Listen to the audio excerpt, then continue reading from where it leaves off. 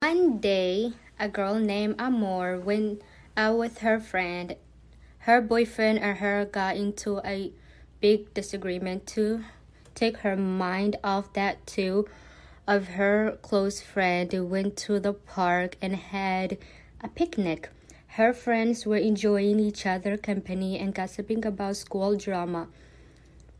"I have to go soon. My mom said to be back by dark," said one of her friends. "Yeah, I should leave too," said the other friend. As the sun began setting, her friends left one by one. Finally, Amor began folding up her blanket and packing up her things.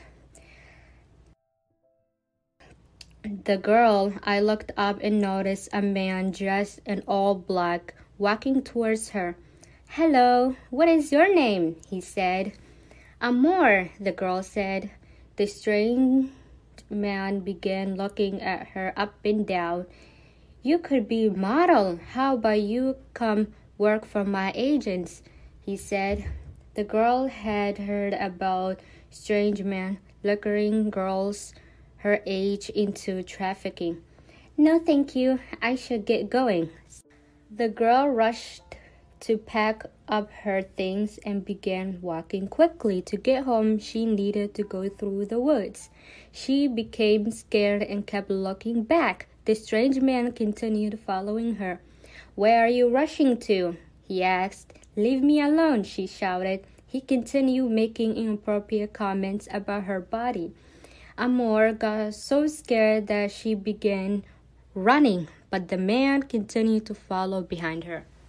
Even though she and her boyfriend were not talking, she called him and told him what was happening. Her boyfriend came rushing, and the girl was relieved to see him. "Move away or I will call the cops," her boyfriend shouted at the man. The boyfriend made sure to stand between Amor and the strange man. However, the strange man continued toward her. Her boyfriend had no choice but to punch him to the ground. The man hit his head on a tree and began walking away. He stayed with her and made sure she had space to talk about what happened. He understood that was a scary experience and spoke to her friends about what happened. They too had run into this strange man in the neighborhood. "We should make sure so nothing like this ever happened again," Amor said. They agreed and went to make a report at the police station. Months passed and the man was never to be seen again. Every day, children are trafficked for sex in schools, libraries, and shopping malls.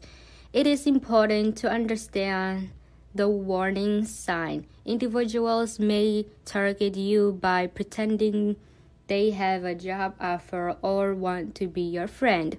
Do not let them take advantage of your vulnerabilities and immediately call a friend or a parent. If you suspect a child is being trafficked for sex, call the National Human Trafficking Source Center 24-hour hotline.